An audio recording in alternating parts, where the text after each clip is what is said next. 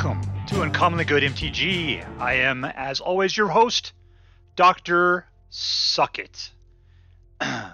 So, today I am bringing you a deck that I have entitled Velomachus Rex, the Rexiest Velomachus deck of them all. And this deck features Velomachus Lorehold, who's one of my favorite cards. One of my favorite. Love this guy. He's not necessarily the greatest card out there, just that everything about him is so awesome. Because he's flying, he's vigilant and haste. And then, what is this? Whenever he attacks, you look at the top 7 cards of your library. I may cast an instance or sorcery spell with mana value less than or equal to Velomachus's power from amongst them without paying its mana cost. So basically, yeah, you take the rest of the bottom, you put the rest on the bottom of your library in random order. So you just get to go through the top of your library, find some sort of instant sorcery, and cast it with nothing else going on. And guess what his power is? His power is 5, and everything else in here is 5 or less. So pretty much whatever it finds, you can cast it. So it's just a matter of getting up to that 7 casting cost, is which he costs there. And I've seen a bunch of tricks for getting this guy from the graveyard back into your hand, that kind of thing. But this is not that kind of a deck. Anyway, so there are 4 of him in here. Let's see. So what else we got dragon-wise in here? We've got one of the Atsushi, the Blazing Sky, Atsushi, Blazing Sky, who is a dragon spirit, so that counts as a dragon. Flying and trample, excellent. And when it dies, you get to exile the top 2 cards of the library. Until the end of the turn, you may play those. So if you're in the mood, or create 3 treasure tokens, which is fantastic. So he's a pretty decent guy. There's only one just because I've only got one right now. He's a mythic, and that's all I got. These things will come, but not right at the moment. We've got 3 of the Manaform Hellkite. I got plenty of those guys. And whenever you cast a non-creature spell while he is out, you generate an XX Dragon Illusion creature, which has flying and haste, where the his XX is equal to the amount of the spell that was of mana cost to cast the spell.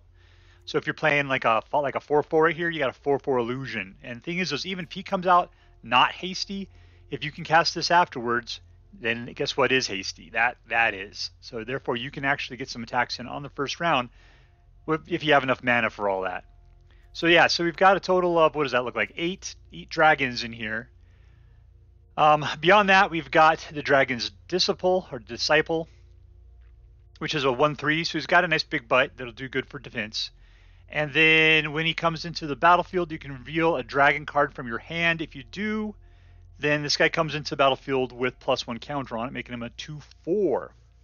And then he gives all your dragons ward 1, which means if you put out all 3 of them, then all your dragons would have ward 3, which would be at least I hope so. I'm not sure.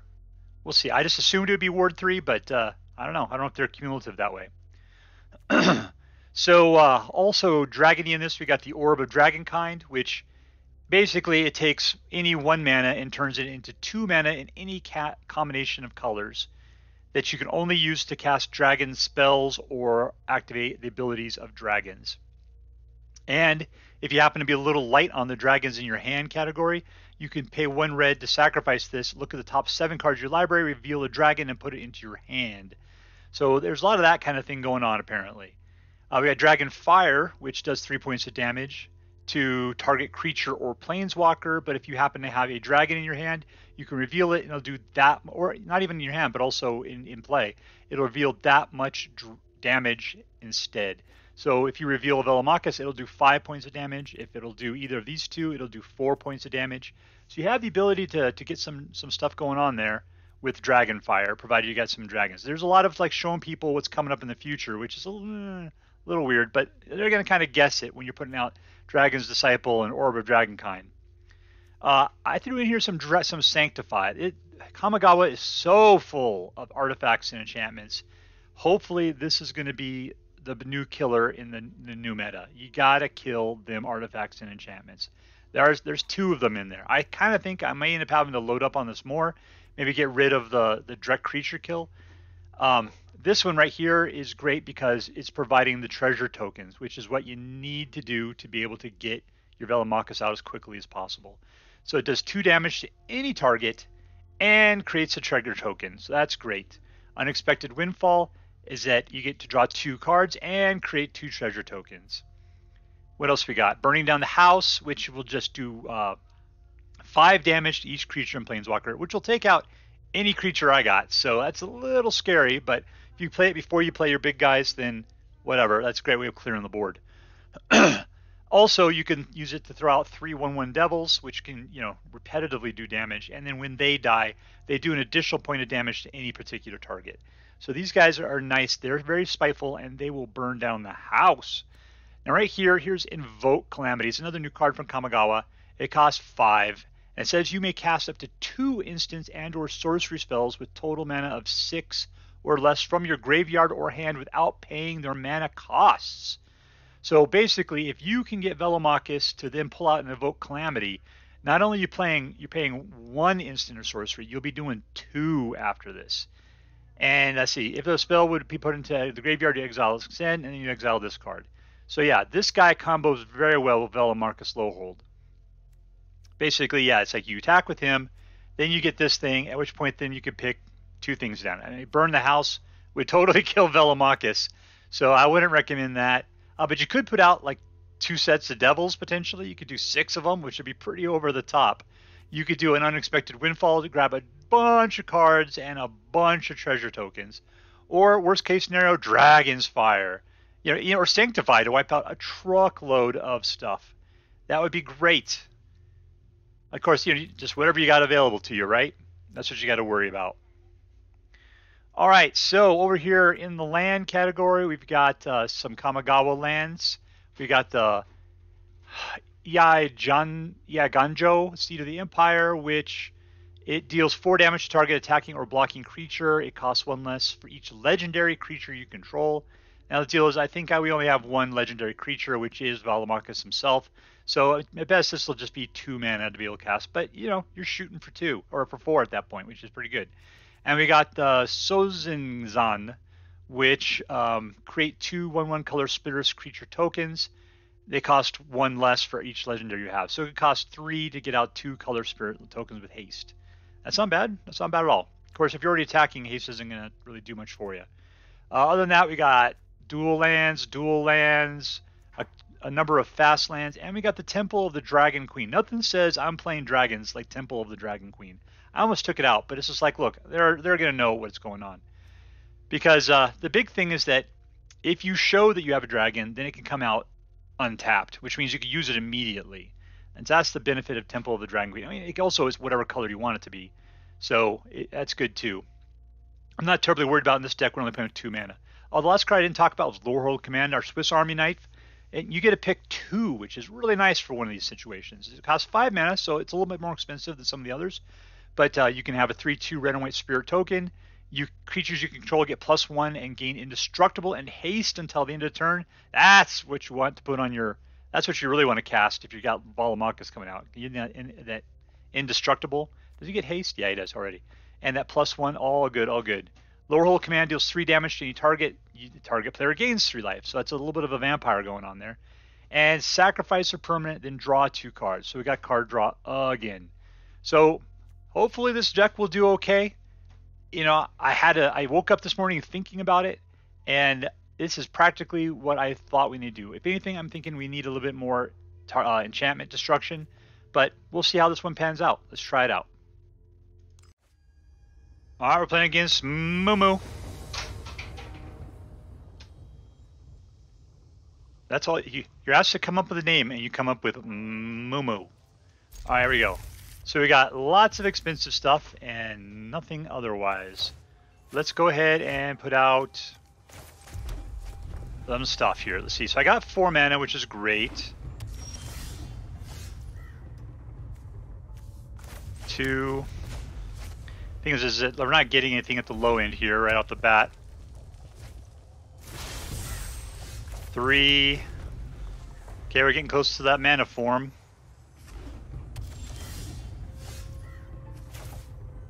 Let's go ahead and go for this. 4. Do I need double white? Not really. And there we are. Now hopefully he doesn't get just nuked right out of the air, but that could happen.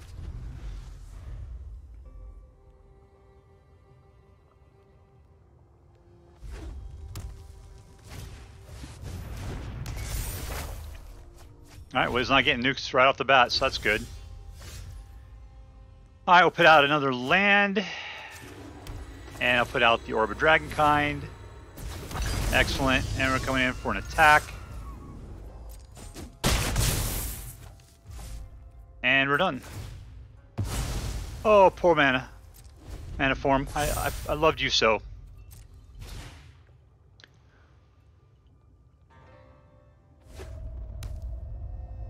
Yeah, the thing... Okay, so yeah, Velomachus can come out next turn and start raging.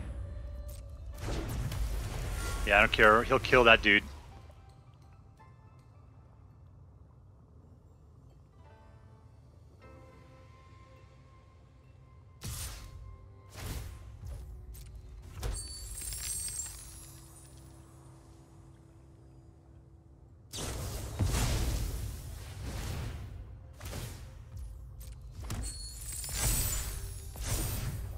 Oof.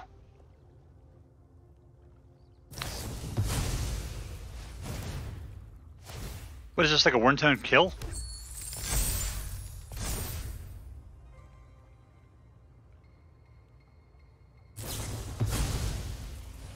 Yeah, I'm dead. Wow, that was amazing.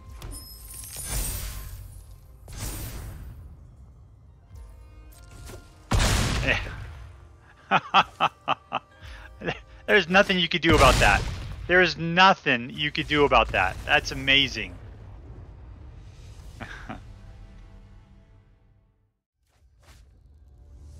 Alright, we're playing against hakataGP. hakataGP.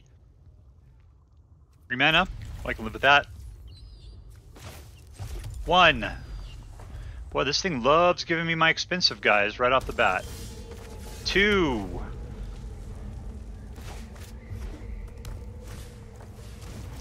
No haste.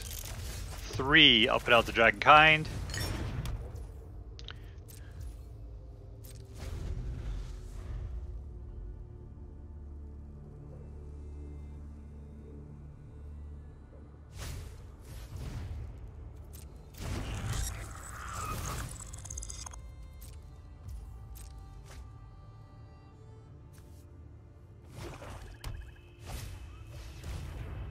Okay.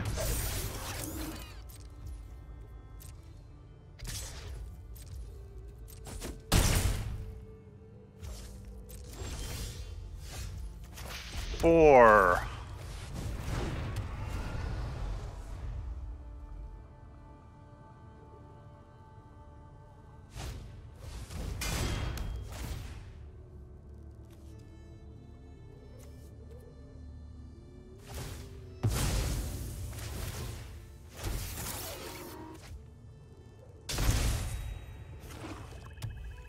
And they're going for speed.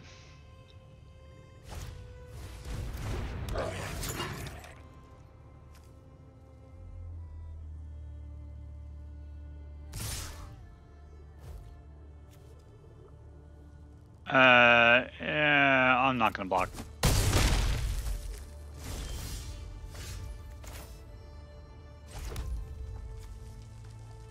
Alright, let's see. I can put out another dragon, which isn't going to help us here, but I can play the 5.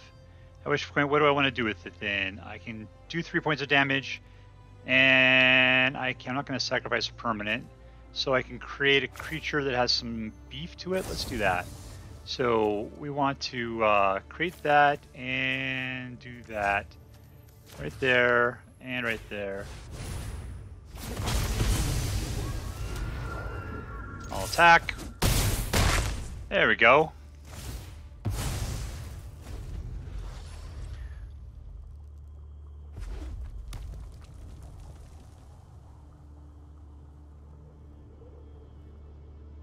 Alright, what sort of mischievous dealings are they about to get into?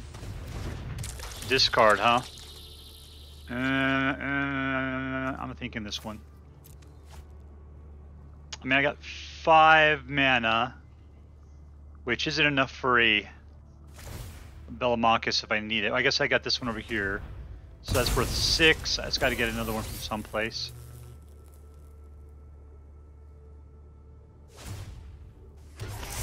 I don't care, I'll still kill it. Cook a kill! Cook a kill!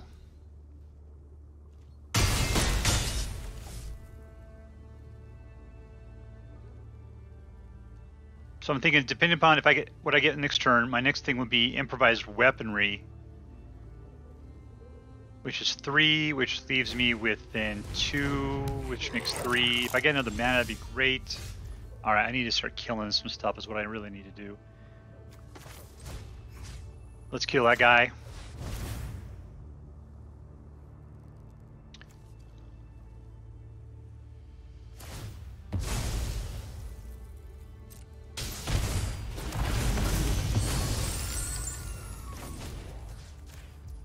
Kill! Alright, let's go in. There we go.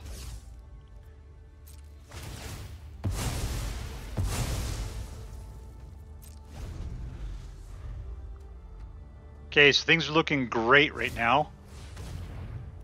Still looking great.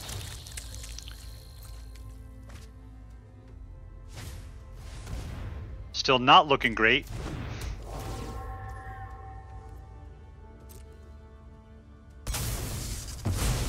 Yeah. Okay, I'm going to do this instead. We're going to pop that. Go and get a dragon. I've got 5 mana at this point. Oh, and nothing. Nothing. Oh, a total whiff. Come on, there was so much potential right there. All right, there we go. Come on, you can do it. Hold it together. Hold it together.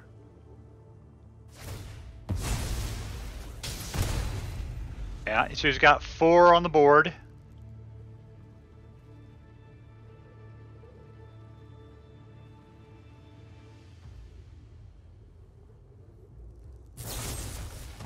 He's sacrificing something, okay. That's not good. Run out of mana. He's gonna try to block with that grave lighter there. What does this thing do? Alright, dragon gets ward. And we'll come on in for an attack.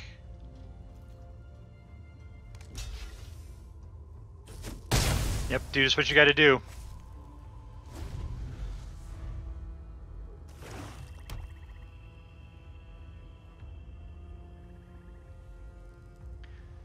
Are we beating butt, or are we getting our butt beat?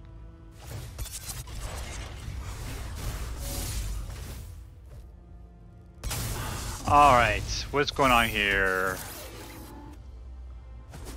I can't do anything about it then, huh? No! So close.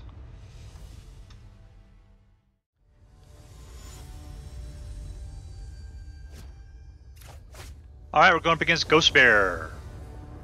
Ghostbear! Ghostbear! And I'm not going to play with 2 red mana. What's it going to do for us? Will I? I can put out the Dragonkind. That'll give us 3. Alright, let's keep it. This is me just hoping. Hoping?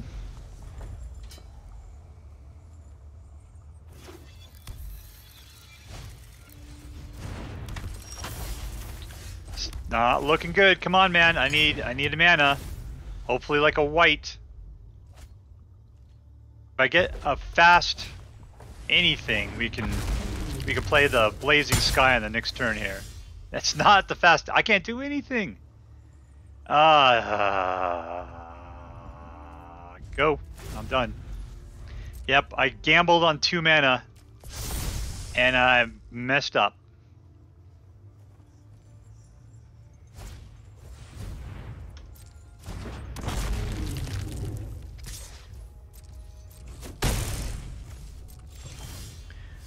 There we go. We'll show a dragon, submit, and we'll take a white, right? So we have plenty of red out. And we'll pass that one out. And there we go. Now if he gets killed, I got three out of the deal. There we go. Which on top of the 4 we got will give us a Velomachus on the next turn. 3 treasure tokens. Perfect. There we go. Velomachus. Auto pay. I'll attack. Something good. We'll take for the 2. And we'll shoot that guy out of the sky. Suck it, Ghostbear.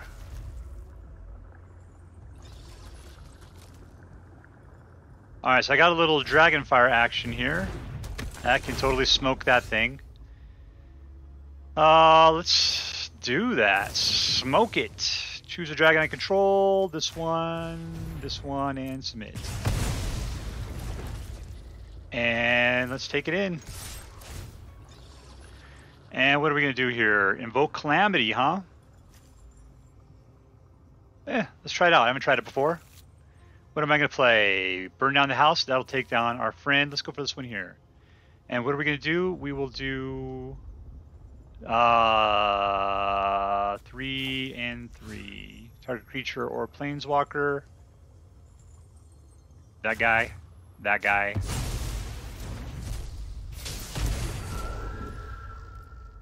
And go. Let's give him a little bit of coverage. Ward 1.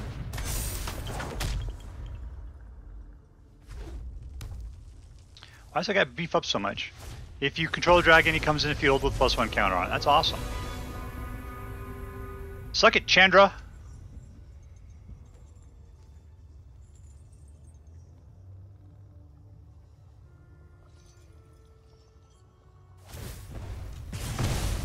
Yep, I thought so. And there we go. Defeat for Ghostbear. Victory! Alright, so this is Velomachus Rex. And I don't know, you can probably tell by the tone of my voice. I love it. I love it. I love this deck. But, you know, it wasn't a super winner, but it was a super player. That's what it was doing. That last round, oh, that was so good. Velomachus gets out there and just starts spanking people. That is what's so glorious about Velomachus. You know, I've never played Velomachus with Dragon's Disciple before, but I love, love, love the fact that they give him Ward 1. I'd love to have more wards out there just to protect Velomachus's butt, because that guy, he needs to be protected. Let's see. So, yeah, even in the games where we lost, we did well. You know, and it could have just been, you know, that went second or something like that was the reason we lost. I mean, it wasn't overwhelming. We didn't just completely dominate hand over fist, but the deck played well and it was fun to play. Let's talk about what, I mean, okay, who was the big star? Velomachus. Velomachus was the best thing in this deck, and he always does awesome. What's great is we had plenty of instants and sorceries to help the guy out. Dragonfire with the Velomachus, oh, that is so good. Sanctify for taking out, we didn't really see very many artifacts or enchantments, but you know, getting that life gain, that works so well. I kind of think we need a little bit more of this in here. Orb of Dragonkind, you know, I've always hated this card before, but now I see its true value. It really does work well with dragons. Either it helps you get him out to play, or at least finds them for you. I mean, that last time that I played it, well, I played it one time and totally whiffed. We pulled 7 cards and got no dragons. That sucked. But what can you do? I mean, we tried. It was 7 cards. The odds were something was going to show, but the shuffler had it out for us that time. You know, the fact that this deck provides treasure tokens so readily is very useful. Unexpected Windfall, great. Improvised Weaponry, great. Where else does it here? The Atsushi, the Blazing Sky, this really is the key that got us Velomachus when we did. Sure, he took the hit, but what he really did was gave us 3 treasure tokens. That guy is wonderful for that. It'd be nice if he had some haste, but we don't really have that kind of hasty thing going on around here. I mean, what is this here? This will do it. This will give you guys haste. But I mean, still, the ability to play a Manaform Hellkite and this at the same time. I mean, what is that? Like 9 mana we would need? I don't think we're getting up to there. I mean, I suppose with all the treasure tokens, it's a possibility. It's a possibility. I gotta say, I love Burn Down the House. The artwork is, as they would say, so choice. I would highly recommend you pick it up if you have the opportunity, if you have the means. Yeah, I should get that framed and put on my wall somewhere, because look at that. That is just beautiful. And yeah, so altogether, this is a wonderful deck. Can it be better? Probably. The Sanctify just seems a little on the not wordy enough side. I don't know what it is about it. But there's probably something in here we could do a little bit better. You know, take it, make it yours, do what you can, because this deck is totally worth it. That is all for now. If you enjoyed this video, please make sure to like and subscribe. From all of us here in the secret underground headquarters of Uncommonly Good MTG, have a great day. In the words of my people, be excellent to each other, and party on, dudes.